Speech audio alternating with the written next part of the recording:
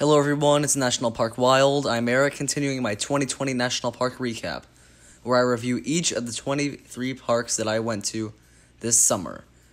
And I did, on my first trip in June, have some COVID-19 issues. My awesome visit to Big Bend was not very negatively affected, but the next park I went to was White Sands. And that's where COVID kind of made the experience not very good.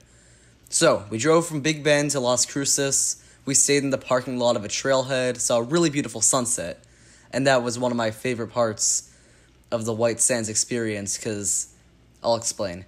So the sunset was really cool. We also saw a storm during the time, which was very awesome. We decided to hike a little bit at that trail that we were staying at. I saw this cool lizard that is a bit hard to see because it was really dark when I took the photos. But the next morning, we woke up prepared to go to White Sands National Park. We heard on the park website, unfortunately, that it was closed. Before going, we saw some jackrabbits at the campsite, or trailhead, if you want to call it that, and we headed toward the national park. On the way, we saw some cool views and all, but once we arrive, it's closed.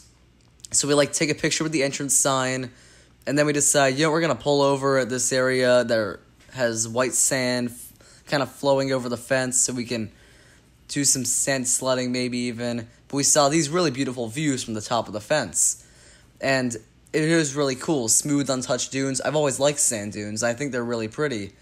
We just didn't get to see a whole lot because the park was closed when we went.